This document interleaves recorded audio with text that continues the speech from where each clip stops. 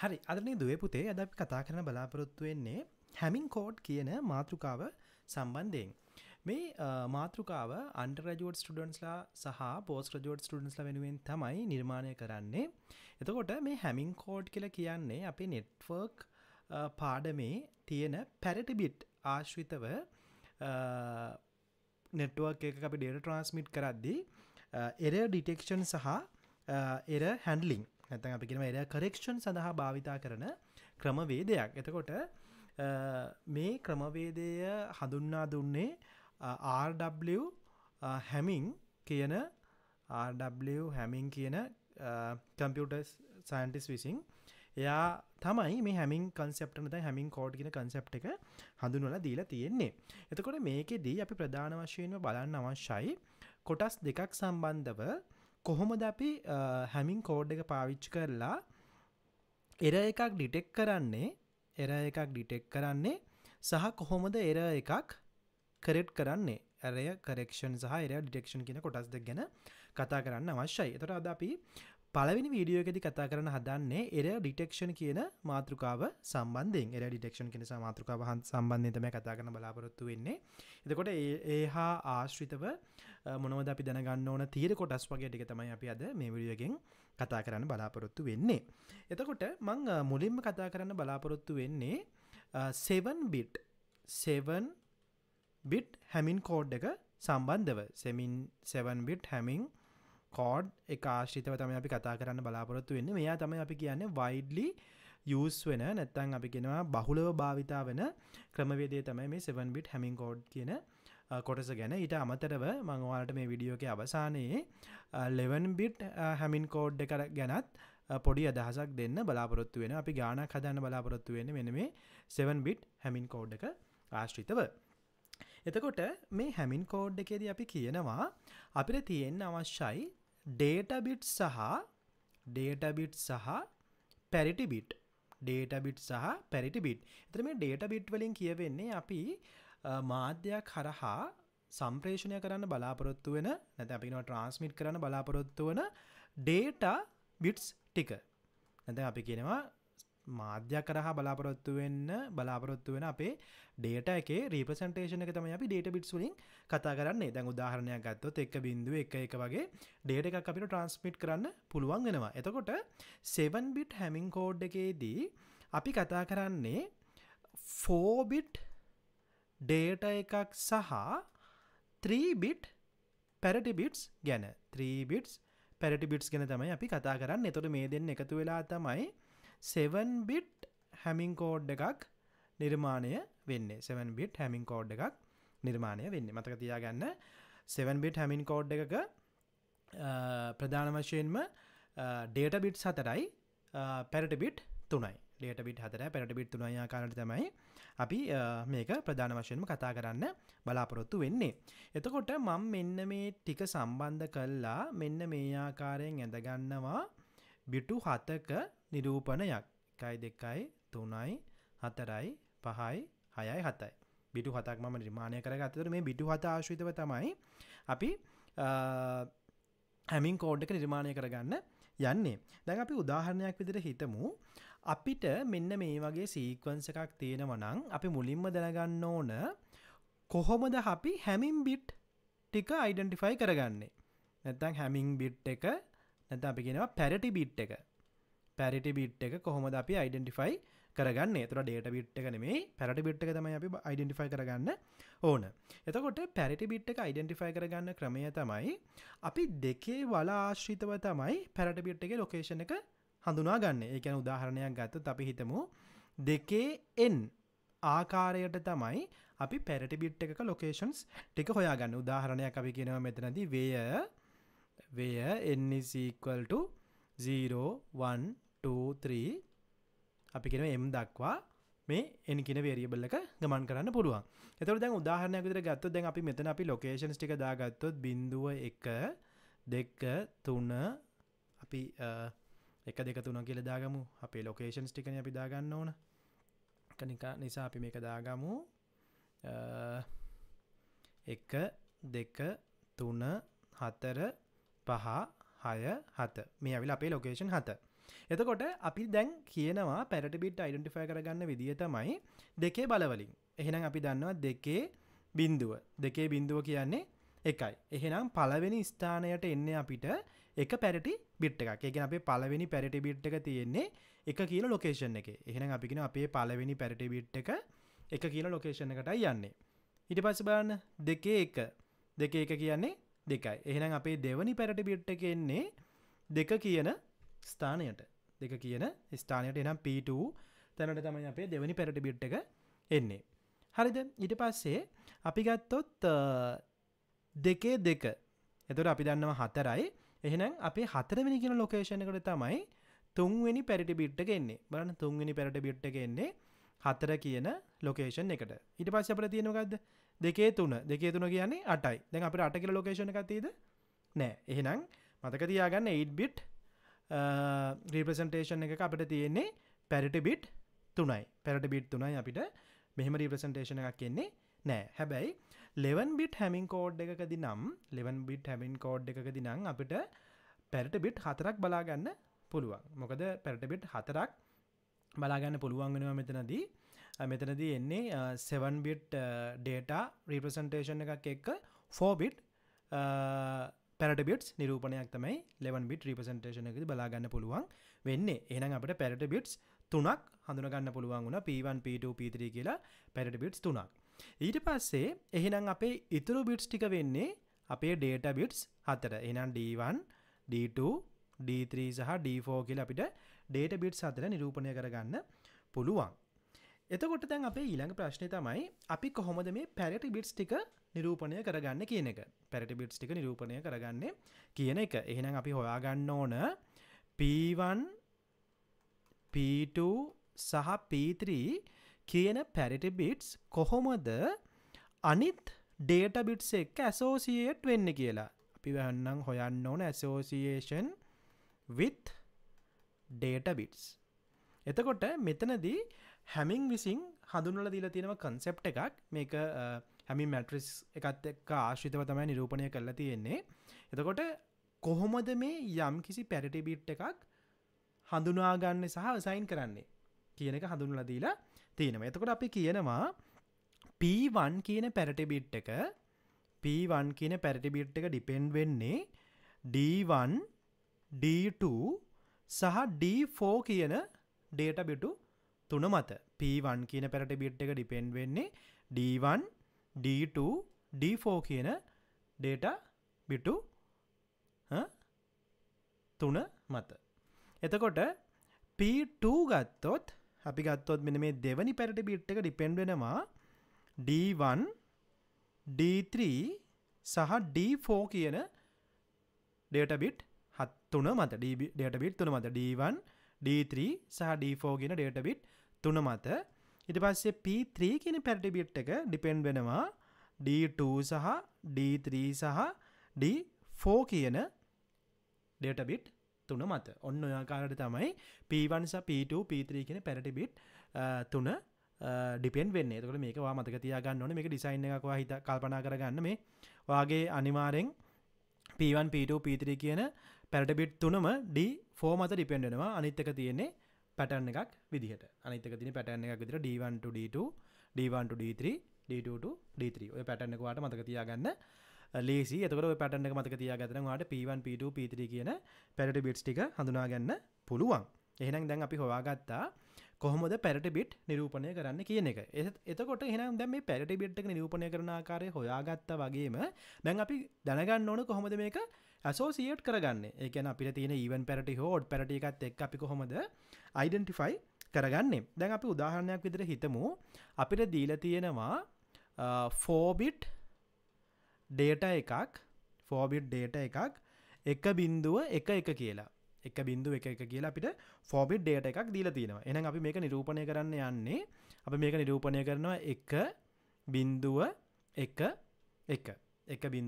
අපි මේක නිරූපණය කරන්නේ අපි නිරූපණය කරන ආකාරයටම. දැන් අපි 1.11 දකුණු වම් පැත්තේ ඉඳන් දකුණු පැත්තට තමයි අපි අදාළ data ටිකට ලියාගෙන යන්නේ. දැන් අපි මේකේ නම්බරින් කරේ මේ පැත්තේ ඉඳන් නම්බරින් කරේ අපි දකුණු පැත්තේ ඉඳන් වම් පැත්තට. මොකද අපි දන්නවා නිතරම අපි සාමාන්‍ය නම්බර් සිස්ටම්ස් වලදී ගණිතය සිදුවෙන දෙකේ බිඳුව බලය දෙකේ එක බලය දෙකේ දෙක බලය කියලා දකුණු පැත්තේ ඉඳන් වම් පැත්තට.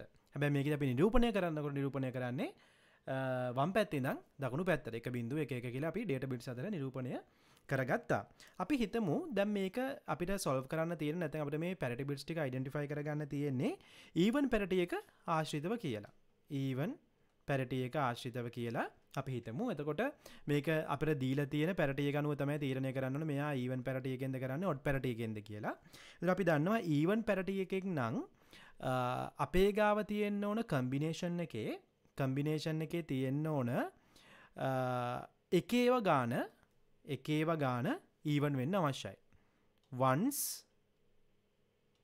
ඊවන් ප්‍රමාණයක් තියෙන්න ඕනේ. ඉරට්ටේ සංඛ්‍යාවක් තමයි එකේව නිරූපණය වෙන්න ඕන. ඔඩ් පැරිටි එකක් නම් එකේව තියෙන්න ඕන ඔඩ් නම්බර් එකක්.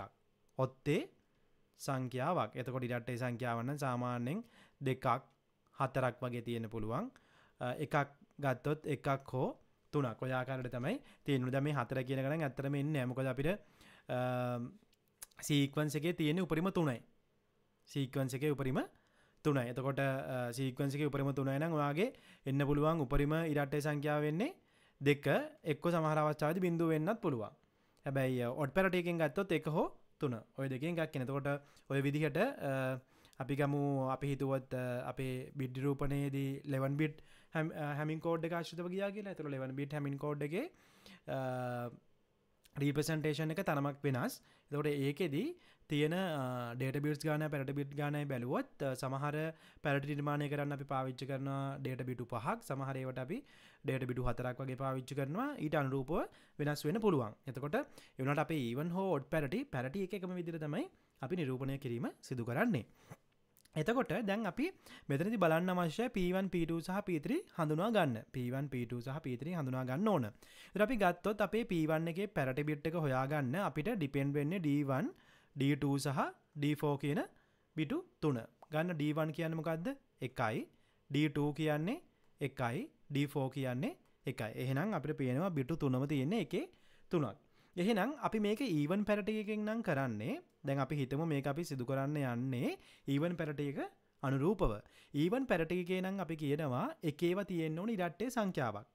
එකේව තියෙන්න ඕන ඉරට්ටේ සංඛ්‍යාවක්. එතකොට දැන් මෙතනදී පේනවා ඔයාලට 3ක් තියෙනවා. එකේව 3ක් තියෙනවා. එහෙනම් අපිට මේක දන්න ඔත්තේ සංඛ්‍යාවක්. ඔත්තේ සංඛ්‍යාවක්. ඔයා එහෙනම් මේකේ ඊවන් පැරිටි එකක් කරන්න. ඊවන් පැරිටි එකක් කරන්න ඔයාගේ P1 එක කරන්න ඕන. P1 කියන පැරිටි බිට් එක කරොත් ඔයාට පුළුවන්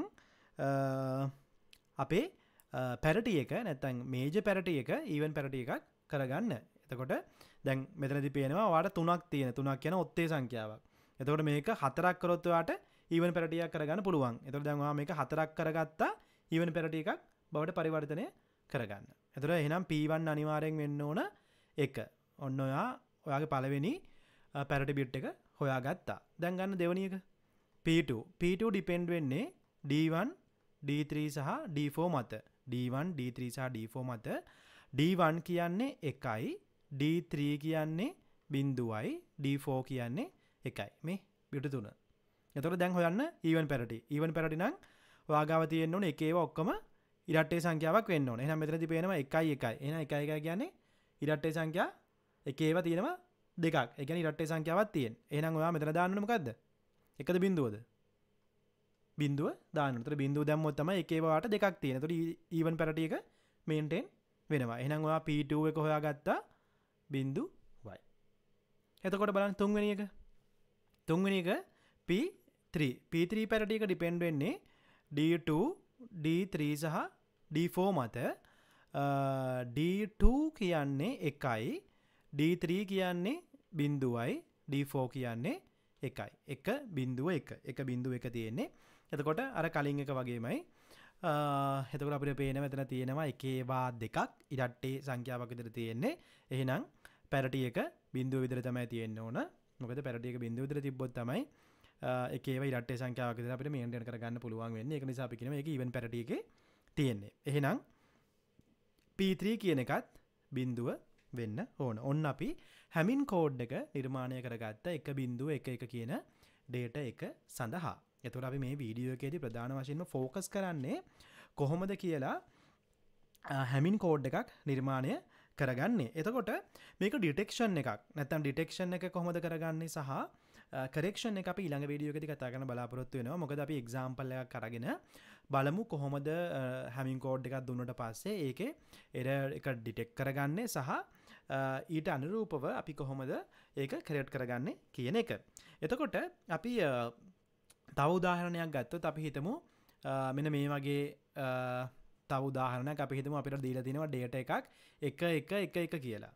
දැන් අපිට ඕන මේකේ හැමින් කෝඩ් එක නිර්මාණය කරගන්න. එහෙනම් අපි දන්නවා අපිට තියෙනවා බිටු 7ක් තියෙන්න ඕන 4යි 3යි. එතකොට අපි දන්නවා දැන් parity bits ටික වෙන්නේ P1 P2 P3 parity bits 3 වෙන්න ඕන 1 2 සහ 4 කියන ලොකේෂන් ටික දෙකේ බලවලින්. ඊට පස්සේ අනිත් ටික තමයි අපේ data bits ටික වෙන්නේ D1 D2 D3 සහ D4. එහෙනම් ඔයා හැමින් කෝඩ් එක හදා ගන්න නම් මොකද්ද කරන්නේ? මේ අගයන් ටික මුලින්ම සබ්ස්ටිටියුට් කරගන්නවා. data වලට මේ data වලට සබ්ස්ටිටියුට් කරගත්තා. දැන් ඔයාට තියෙන්නේ අදාළ කම්බිනේෂන් එක ගන්න. දැන් මෙතනදී නම් ඔයාට මේක කම්බිනේෂන් එකක් ගැන හිතන්නවත් ඕනේ නැහැ. parity 1 parity 2 parity 3 හොයන්න ඔයා ගාව පැටර්න් එකක් තියෙනවා D1 D2 D4 ඊට පස්සේ තියෙනවා D1 D3 D4 ඊට පස්සේ තියෙනවා D2 D3 D4. එතකොට ඔය පැටර්න් එකේ කොයි එකට සබ්ස්ටිටියුට් කරත් ඔයාලට පේනවා 1 1 1 තියෙන්නේ මේ. එකේ 4ක් තියෙන. එහෙනම් ඔයා ගත්තොත් මෙතන 1 1 1. මෙයාගේ ගත්තත් 1 1 1. මෙයාගේ ගත්තත් 1 1 1. එහෙනම් අපි මෙයාව යන්නේ even parity එකේ නම් යන්නේ overall parity එකේ even parity එකක් නම් එහෙනම් අපි දන්නවා even වෙන්න නම් අනිවාර්යෙන් P1 කියන කෙනා කවුරු වෙන්න ඕනද? දැන් මෙතන තියෙන්නේ 1 2 3 ඔත්තේ සංඛ්‍යාවක්. එහෙනම් එයා ඉරට්ටේ සංඛ්‍යාවක් වෙන්න නම් අනිවාර්යෙන් parity එක වෙන්න ඕන. මෙයාගේ parity එක වෙන්න ඕන. මෙයාගේ parity එක වෙන්න ඕන. එතකොට තමයි 1 2 3යි 4යි. එතකොට ඉරට්ටේ parity එකක් තියෙන. එතකොට එහෙනම් මේ ඔක්කොම ටික එක වෙන්න ඕන. එතකොට කොයි pattern එකෙන් ගත්තත් අපිට identify කරගන්න පුළුවන් P1 P2 සහ P3 කියන එක even parity එකේ තියෙන්නේ. හැබැයි අපිට කිව්වොත් හදිසියෙ මේක දැන් odd parity එකෙන් කරන්න. අපි හිතමු අපිට මේක කියන odd parity එකෙන්. එතකොට අපි දන්නවා odd parity එකෙන් කරන්න නම් අනිවාර්යෙන් parity bits ටික consider කරනකොට නැත්නම් අපි කියන parity bit එකට දාලා data bits ටික consider කරනකොට ඒකේ තියෙන්න ඕනේ combination එක odd parity එකක් විදියට. ඒ කියන්නේ එකේව තියෙන්න ඕන ඔත්තේ සංඛ්‍යාවක්. දැන් අපි මේක consider කරොත් මෙහෙම දැන් අපිට පේනවා මෙතන තියෙන්නේ ඔත්තේ සංඛ්‍යාවක් මේ එකේව 3යි. එකේව 3යි. එකේව 3යි. ඒ කියන්නේ ඔත්තේ සංඛ්‍යාවක් තියෙන odd parity එක බවට ප්‍රතිපත්තනේ වෙලා තියෙන්නේ. දැන් අපි මේකට එකක් දැම්මොත් ඒක even වෙනවා. එහෙනම් මේකේ ඔක්කොම ටික බිඳුව වෙන්න ඕන. එහෙනම් ඔයාගේ හැමින් කෝඩ් එක 1 1 1 parity bit ඔක්කොම බිඳුව වෙන්න ඕන. අනිත් data ටික ඒ විදිහටම තියා ගන්නවා. data ටික ඒ විදිහටම ඔයා තියා ගන්නවා. ඒව වෙනස් වෙන්නේ නැහැ. parity bit ටික විතරක් ඔයා බිඳුව බවට change කරන්න ඕන. මේක වෙන්නේ ඔයා odd parity එකෙන් ගියොත්. odd parity එකෙන් ගියොත් මේක වෙන්නේ ඔයා even parity එකෙන් ගියොත්. even parity එකෙන් ගියොත්. ඔන්න ඔය ආකාරයට තමයි අපි හැමින් කෝඩ් එකක් නිර්මාණය කරගන්නේ දීලා තියෙන data එකකට අදාළව. එතකොට මම අර කලින් කිව්වා වගේ මම ටග් ගාලා 11 bit parity එකක් හඳුන්වන්නම්.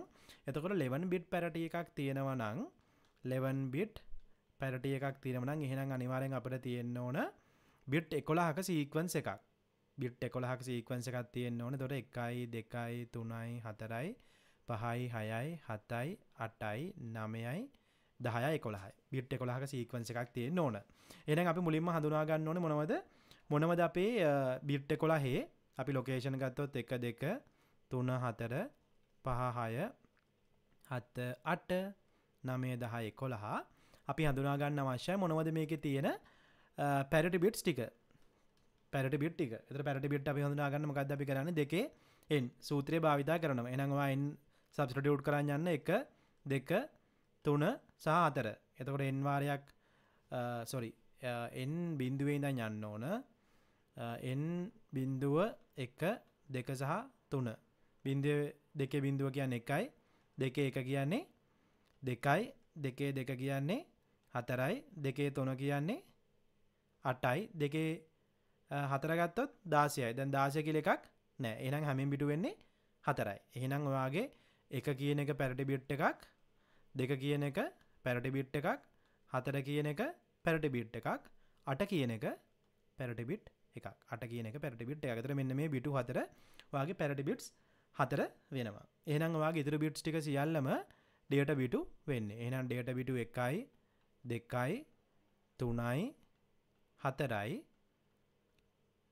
5යි, 6යි, 7යි. ඔන්න ඔය 7 තමයි data බිටු 7 වෙන්නේ.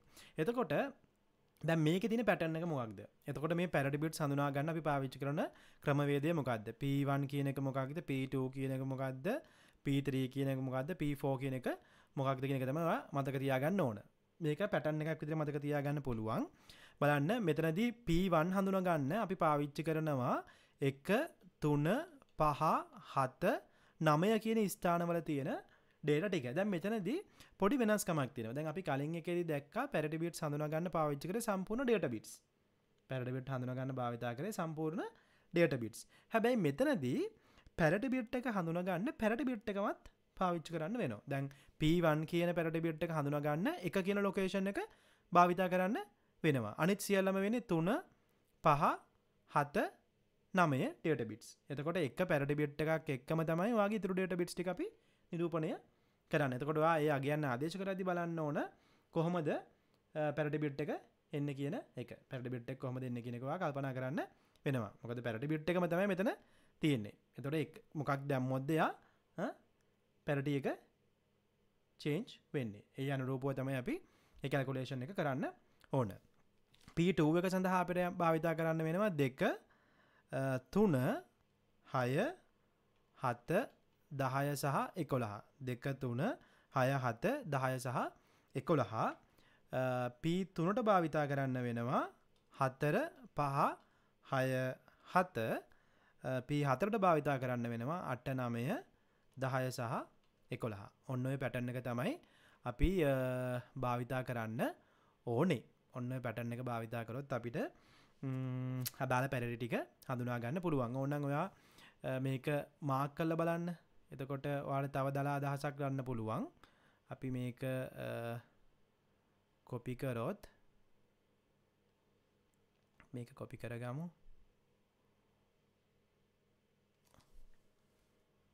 මේක මේ ආකාරයෙන් කොපි කරගත්තොත්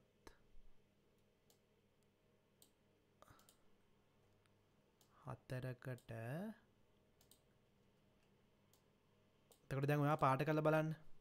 ඔයාට P1 parity එක හොයාගන්න ඔයාට ඕන වෙන්නේ 1 3 5 7 9 11. ඔන්න බිට්ස් ටික තමයි ගන්න ඕන. 1 5 7 9 11. 11ත් අවශ්‍යයි. 1 5 1 3 5 7 9 11. P1 සඳහා 1 3 5 7 9 11. මේ ටික අවශ්‍යයි. මම මෙතන 11 දාලා නැහැ. ඒක ඕන. ඊට පස්සේ දෙවෙනි එකට ඕන 2 3 6 7 6 7 ඊට පස්සේ 10 11. මේ බලන්න පැටර්න් එකක් තියෙනවා. මෙයා එකක් කර එකක්. මෙයා දෙක දෙක මේ. ඊට පස්සේ 4 5 6 7 4 5 6 7 ඊට පස්සේ අන්තිම එකට 8 9 10 11. 8 9 10 11. ඔන්න ඔය හතරෙන් අදාළ පැරිටිස් ටික හඳුනා ගන්න පුළුවන්. P1 P2 P3 සහ P4 ආකාරයේ පැරිටි හතර හඳුනාගෙන ඒ අගයන් මෙන්න මේ ස්ථානවලට සබ්ස්ටිටියුට් කරන්න අවශ්‍ය වෙනවා. මේ ස්ථානවලට සබ්ස්ටිටියුට් කරන්න අවශ්‍ය වෙනවා. එතකොට ඔයාට මේ වගේ ප්‍රශ්නයකදී නම් හම්බ වෙන්නේ 7 bit data එකක් නිකන් මේ වගේ 1.0යි 1.1යි 1.1 වගේ data එකක් හම්බ වෙවි. ඒතර ඔයාට තියෙන්නේ මේවා සබ්ස්ටිටියුට් කරගෙන යන්න. 1.1.1.1.1 දැන් ඔයාට මේක කැල්කියුලේට් කරගෙන යන්න තියෙනවා. මේ 3ට මොකද්ද තියෙන අගේ, 5ට මොකද්ද තියෙන අගේ, 4ට මොකද්ද තියෙන්නේ, 9ට තියෙන්නේ, 11ට මොකද්ද එතකොට අපිට දීලා තියෙන පැරටි එක ඔඩ් පැරටි එකක් නම් ඔඩ් වෙන්න ඕන. ඊවන් පැරටි එකක් නම් එක ඒවා ඊවන් වෙන්න ඕන. එක ඒවා ඊවන් වෙන්න ඕන. මෙතනදී නම් එක ඒවා ඔඩ් වෙන්න ඕන. එච්චරයි කරන්න තියෙන්නේ. අපි අර කලින් කතා කරපු කොටසම තමයි.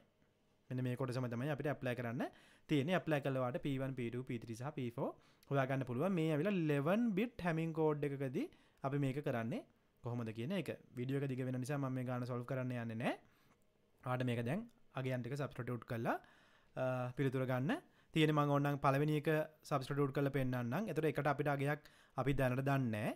එතකොට 3ට අවිල්ලා 1 5ට තියෙන්නේ 1 7ට තියෙන්නේ 0 9ට තියෙන්නේ 1 11ට තියෙන්නේ 1. එතකොට දැන් අපි මේක ඔඩ් පැරිටි එකේ නම් යන්නේ. මේක ඔඩ් පැරිටි එකේ නම් යන්නේ. අපි දන්නවා මෙතනදී තියෙනවා 1 2 3 4යි. 1 2 3 4යි. එහෙනම් පැරිටි එක ඔඩ් එකේ තියෙන නම් මෙතන අනිවාර්යෙන් මෙයා 1 වෙන්න ඕන. එතකොට තමයි ඔඩ් එකක් එන්නේ. මොකද මෙයා තියෙන්නේ P1. P1 එක 1 වුණොත් 1 2 3 4 5යි. එහෙනම් පැරටි එක ඔඩ් පැරටි එකක් බවට පරිවර්තනය කරගන්න පුළුවන්. P1 එක 1 වුණොත් මේ 1 2 3 4 5යි දැන්. ඔඩ් පැරටි එකේ තියෙන ඔය ආකාරයට අපිට අගයන් ටික සබ්ස්ටිටියුට් කරගෙන යන්න තියෙන්නේ. ඒතර අපි මේ වීඩියෝ එකේදී කතා කරන්න බලාපොරොත්තු වෙන්නේ 7 bit හැමින් කෝඩ් එකක් සහ 11 bit හැමින් කෝඩ් එකක් නිර්මාණය කරගන්න ආකාරය. ඒතර අපි ඊළඟ වීඩියෝ එකේදී කතා කරනවා කොහොමද error correction එකක් කරන්නේ. නැත්නම් හැමින් කෝඩ් එකක් දුන්නාට පස්සේ ඒකේ යම්කිසි ආකාරයකින් පැරටි bit එක change වෙලාද නැත්නම් යම්කිසි ආකාරයෙන් data එකේ යම්කිසි වෙනසක් සිදු වෙලාද. එහෙනම් ඒ වෙනස් වෙච්ච ස්ථානය මොකක්ද? ඒ ස්ථානයේ කොහොමද data එක නිවැරදි කරගන්න කියන එක තමයි අපි ඊළඟ වීඩියෝ එකේදී බලන්න බලාපොරොත්තු වෙන්නේ.